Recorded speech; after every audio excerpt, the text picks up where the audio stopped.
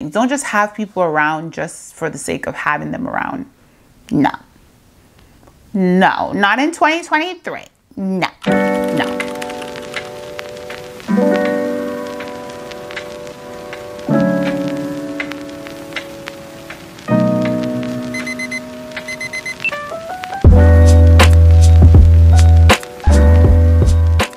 Heater because I'm hot and I don't know why, because I was just cold a minute ago.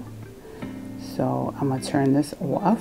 First of all, welcome back. If you are new here, welcome. My name is Francine. So today I'm gonna be talking to you about how I leveled up my life and just give you some tips on how I did it, Christian Girl Edition. I got baptized when I was age 11. And one day I'll share my story of how I got here, because I wasn't always this person, this woman that is trying to exemplify what a woman of God should look like. A lot of people know me from the past, and this version of me is somewhat unrecognizable to them because they don't know this version of me, because I've left the old version of me behind. They unfortunately have never gotten to meet the healed version of me, the best version of me so far. And it's all because of God. And there are a few things that I did to get to where I am now, and understand that this is a journey. It is an ongoing thing. Where I am now, it took a lot of work to get here. It took a lot of work to get here. And because I want women to also feel empowered and may look at me and, you know, feel inspired to do the same thing. First thing I did to level up my life was change my mindset. You want to change, you have to start conceptualize it and envision it and see what the version of you looks like and just work towards that. So it's almost like you're working backwards. So I know the woman that I want to be, and I know how she looks, I know how she speaks, I know how she dresses, I know everything about her that I desire to be, and I'm going to work towards that. So first I shift my mindset. I changed the way I thought about everything. I changed that limited mindset that I had, and I created this abundant mindset, this mindset of change, and I can do all things through Christ who strengthens me, and I am the head and I'm not the tail. I'm above and not beneath. The mentality that I need to be an example. I need to exemplify Christ, and people need to see Christ in me. What does that look like? And what do I have to do to become that? And what things do I have to do to make sure that I can actually accomplish that goal? So that's the first thing, changing my mindset, shifting my way of thinking. Secondly, I developed a prayer life, one that was intentional, not just praying in the morning because I feel like, oh, that's what you do when you wake up. Give God thanks for waking up this morning, opening my eyes, and all my faculties are intact. It was more than that. It was spending time with the Lord and being intentional about my prayer and the words that I used and the things that I was praying about, and asking God in the midst of prayer to work on my heart and work on those things that should no longer be. Asking God to help me to exude the fruits of the Spirit. Be more loving, be more kind, be more patient. God, that one's tough. Things that I'm asking for are not vain requests. They're really, God, I need you to build character in me. I'm asking God to refine me. I'm asking God to mold me into this woman that you desire me to be. Along with prayer was spending time in the Word, studying the Word and applying the Word to my life, and letting the Word penetrate me and allowing the Word to consume me. The beautiful thing about when you read the Word first thing in the morning, like whatever trials may come that day, God has already equipped you and given you that extra ammunition to tackle whatever obstacle the enemy has. The devil has a full-time job to reap havoc in your life.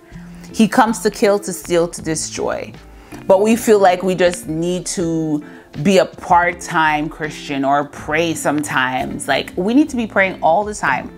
We need to make sure that we are equipped for whatever the adversary has throwing at us, whatever traps he has set for us. The enemy is he's full-time duty. So we also have to be on full-time duty. This is not a part-time thing. This is a lifestyle. Fasting has to also be intentional. It has to be a part of your lifestyle. There's something about fasting and denying your flesh so that the spirit can actually be fed, and then it gives you strength so that you can grow as a Christian, so that you are able to be in a position where you are strong enough to take on some rather challenging things that are supernatural, where you need the Holy Spirit to help you fight the battles. Next is I started waking up with a heart of gratitude and less of a murmuring spirit. Always leading with a heart of gratitude has really helped me to approach life with a totally different mindset, and just knowing that I'm in a good place, actually great place, because everything that I have, the good and the not so good, I have to give God thanks, because it's Him that's allowed it to happen. Next, cutting off people that no longer serve me or didn't align with my purpose, or didn't align with just where I was headed in life. So knowing the woman that I want to become, what does her friends look like? What does her network look like? What type of people does she have in her circle? Where does she go? What does she do? Where I'm at in life, I need to make sure that all my relationships are intentional. I need to ensure that the people in my life serves a purpose. I need to ensure that the people in my life are supportive, genuine, they're honest, and they're loyal, and they're trustworthy, and they love me. I think it's important to take account of the people in your life and make sure that you have a network of people who are able to pour into you, hold you accountable. And as a woman of God, I need friends that can pray for me, because there are some moments and sometimes I have really down days and I need to call on a lifeline, i.e. a friend. You need to make sure that your friendships are intentional, and you need to make sure that these people that are around you, that you allow into your space, they mean you well. Not everyone has access to me. I've learned to compartmentalize people. I mean, not everyone that you're related to by blood is your family. And just because they're not your blood doesn't mean that they can't be family. There are some friendships, there are some relationships that I have just dissolved, and some that have dissolved naturally from me praying and asking God to reveal to me who is for me and who isn't. And God has done the work. There are some people that I don't even remember that we were friends at some point, like out of sight, out of mind. So changing my friendship circle, changing the people allowing my space, changing the people that has access to me has really just shifted me to a totally different level. Because what you got to understand is not everyone is qualified or equipped to go where you're going. Got to be intentional about these things. Don't just have people around just for the sake of having them around. No, not in 2023. No.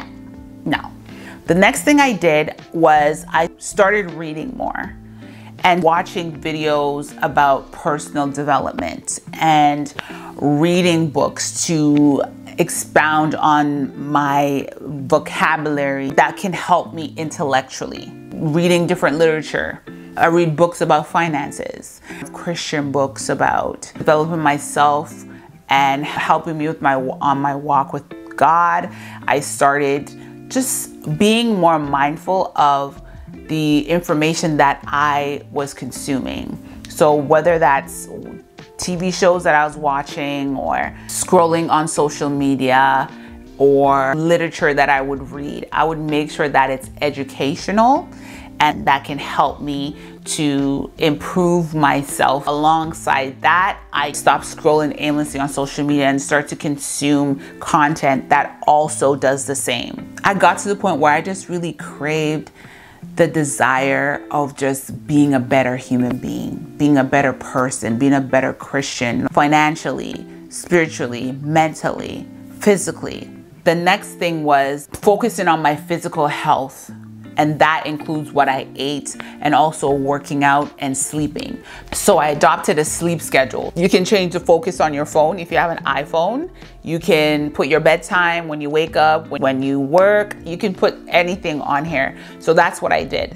So I know that I wake up at a certain time, and I know that I need to work out when I wake up, and I know that I need to do my devotion. So all of that needs to be done before I start work. So I have to kind of say, okay, if I need to get 7.5, 8 hours of sleep, I need to go to bed by this time so that I can wake up at this time so that I can work out, do my devotion, and go to work and not be flustered and be rushing. I adopted a healthy and practical sleep schedule where I feel rested, and it allows me to wake up naturally in the mornings, not feeling tired, and gives me enough time to do what it is that I need to do.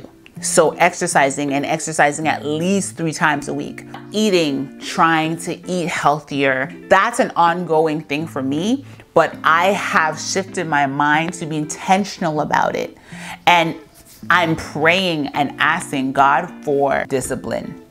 Because when you're disciplined, you are able to commit to doing the things that you're supposed to do. The last but not least is just reducing stress.